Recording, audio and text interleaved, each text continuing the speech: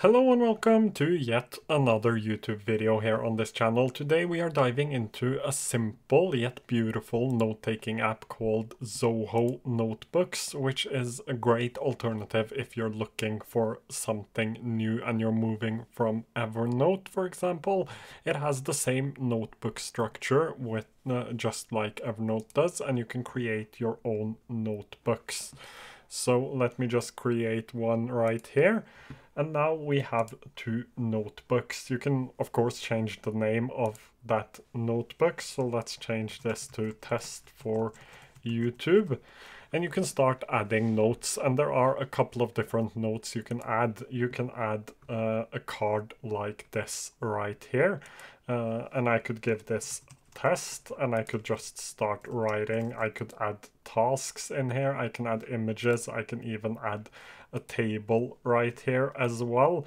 Not anything complex, but it has all of the formatting you would need in a note-taking app. You can add quotes as well as code if you want to, and you have basic formatting inside of here as well.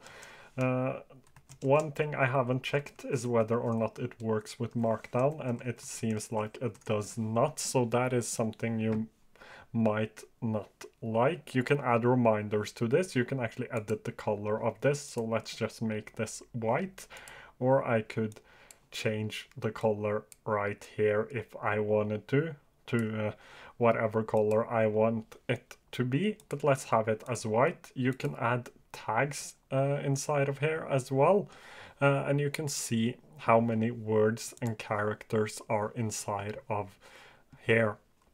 Now if we go back, we can also add to-dos inside of here. So this could be to do, take out the trash, or you could call this daily to do if you wanted to, and you could add things underneath it. So let's say we would call this actually daily to-dos and give it today's date. So that is 1903/24, like this. And I could start adding tasks here. Take out trash, go for a walk, exercise. Let's see if I can spell that correctly. I think I did.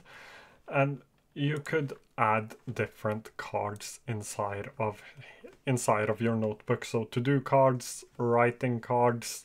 You could add checklists inside of your writing cards, and you can even add images here as well. You also have note boards, which are kind of fun.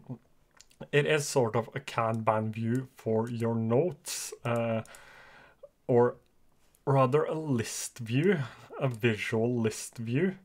It is really cool, but I can't see how this would actually benefit me personally. It is just a visual way to see your notes, which is cool, but it isn't anything special.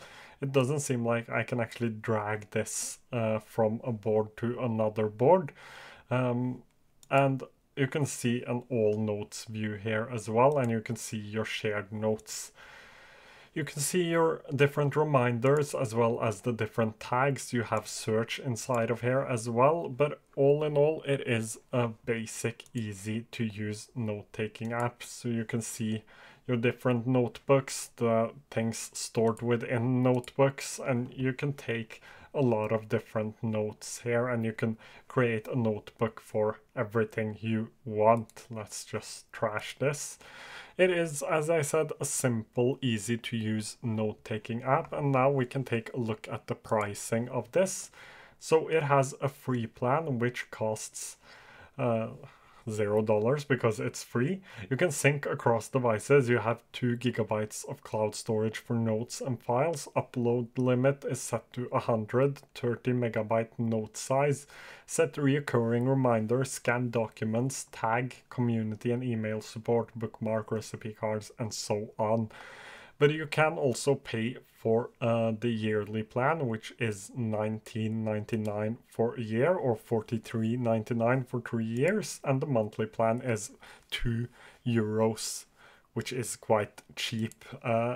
With that, you get 100 gigabyte of cloud storage, upload files to 1 gigabyte, 200 megabyte note card sizes. You can search your documents using OCR, so this is great if you upload PDFs. I haven't tested the Pro plan, but this is a great feature which a lot of people do love Evernote for, and this is a lot cheaper.